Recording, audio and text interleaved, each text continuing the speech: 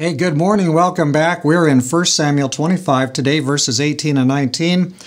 David was protecting all of Nabal's stuff. He came there to see if he could get a little bit of help from Nabal. Nabal gives him the bum's rush. David and those guys are insulted and shamed, and now they're coming at him with their swords. But the servant runs and tells Abigail about what Nabal did, and now Abigail is going to swing into action. Let's read it in verses 18 and 19. Then Abigail made haste and took 200 loaves of bread, 2 skins of wine, 5 sheep already dressed, 5 seahs of roasted grain, 100 clusters of raisins, and 200 cakes of figs, and loaded them on donkeys. And she said to her servants, "Go on before me. See, I am coming after you." But she did not tell her husband Nabal. So again, we notice this is kind of a dysfunctional family here. She's not talking to her husband. Her husband's gotten the whole household, how many lives, into this mess. But look at this. She leaps into action. 200 loaves of bread right off the top.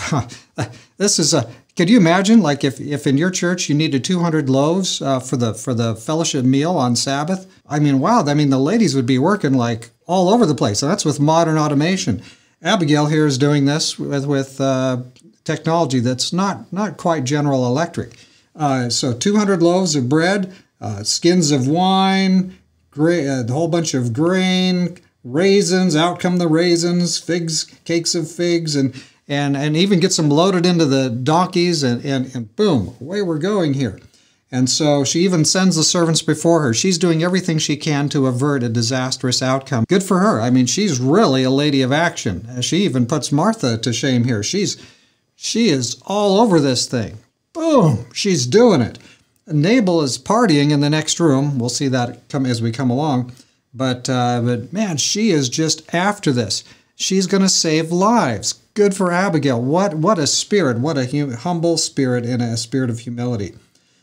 So here's a spirit of action. She just leaps into this thing, and she's going to save some lives. Again, when we come down to thinking about our own lives, is there anybody we even know who would react with the energy of Abigail? I hope so, but wow, I mean, she's superwoman right here. She is actively going about this, but just because she's so busy in the kitchen here doesn't mean she is not a spiritual person. We'll still see that. And I know she's got lots of servants, and you can bet that all the servants, this is full engagement here, because we're going to try to avert a disastrous outcome. So good for Abigail, springs into action. What about us? Boy, we're not so quick sometimes to spring into action. And of course, you can get ahead of the Lord. That's a problem. But I like this. This is an emergency, and she's completely in whatever she was doing. She's not doing it now. She's doing this. So she's all over this thing. And if she can, she's going to save her family.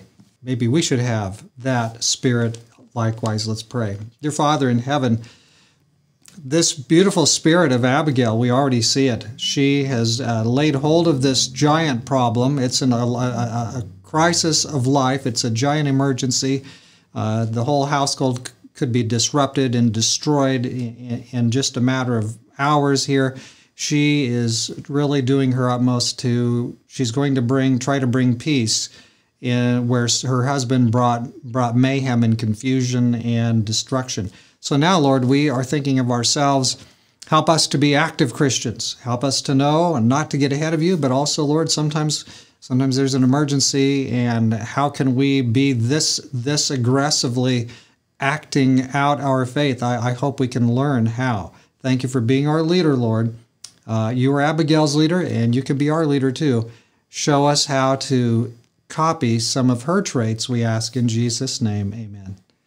So, the Lord will be on our side. If we're on his side, Abigail leaps into action.